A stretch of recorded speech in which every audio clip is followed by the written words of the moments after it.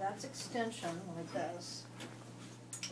Now, abduction is actually lifting up the arms to the sides like that. Now, can anybody think what type of injury would impede this type of motion? A shoulder injury, like a rotator cuff problem.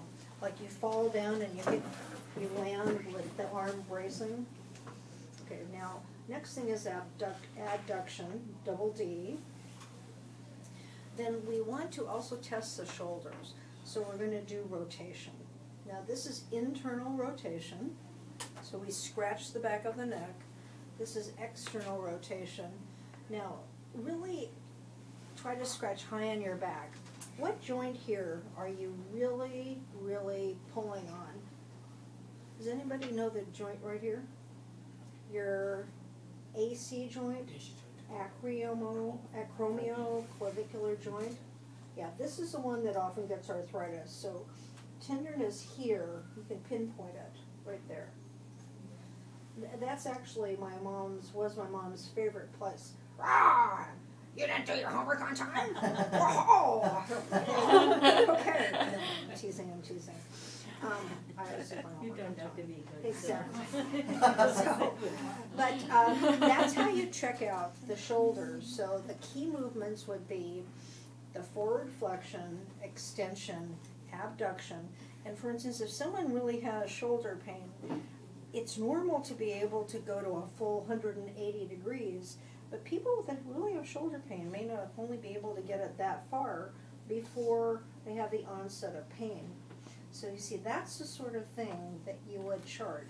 You compare the normal range of motion, which is yours, to what the patient can do, and you chart, okay, onset of pain at 90 degrees, onset of pain at 120. See, that makes you a good clinician.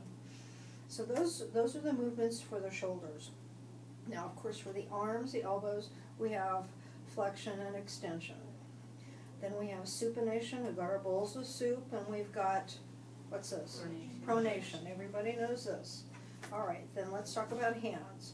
So we've got finger extension, finger flexion, finger abduction, finger adduction, and then I'm just going to explain the nerves that supply the hand. We've got the radial nerve, we've got the ulnar nerve, which is going to get these last two, and we've got the medial nerve, which supplies the middle finger and the inner half of the second and fourth digits. So if there's a nerve injury, those are the areas where we're going to get weakness, okay? Now, the most important set of nerves is actually the radial, because if you have a weak radial nerve, you're not going to be able to make a tight ring. It'll be easy to break it. Now, that's beyond the basic course. But since some of you are involved in a more technological nursing, it helps you understand why a person might have weakness. Now, for instance, if there's pressure on the nerve from arthritis, something like that, or from some type of injury, the nerve's not going to work real well. So those are the tests we do for.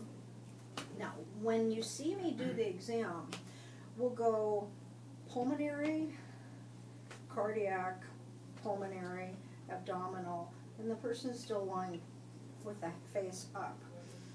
Supine. Then I go straight into the lower extremity range of motion. Now I want to show you what I do, because this is very smooth and it goes fast.